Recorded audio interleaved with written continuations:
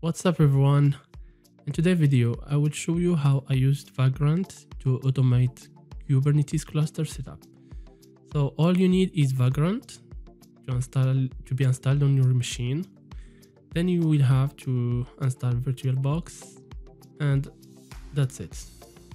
Next, you have to grab that URL from the Git repo. Then you have to clone that repo.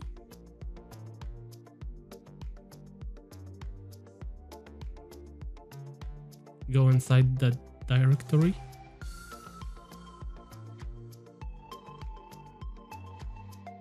And all you have to do now is run Vagrant app.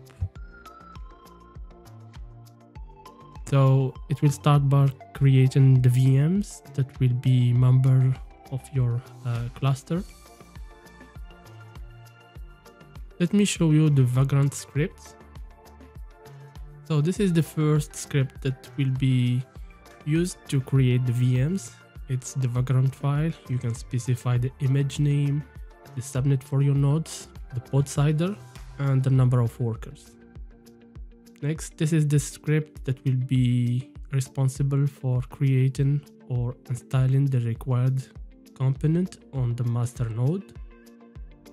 And here we have the script that will be run inside the worker node. So when the Vagrant will finish, you will have a complete ready to use Kubernetes cluster. Let me fast forward this.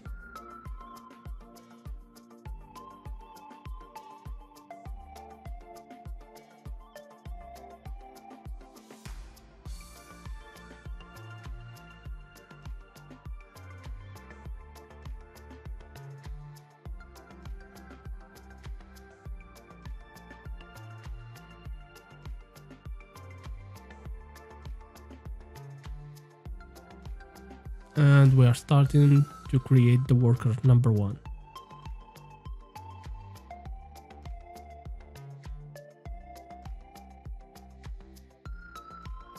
Worker 1 is now ready, and we are starting to install worker number 2.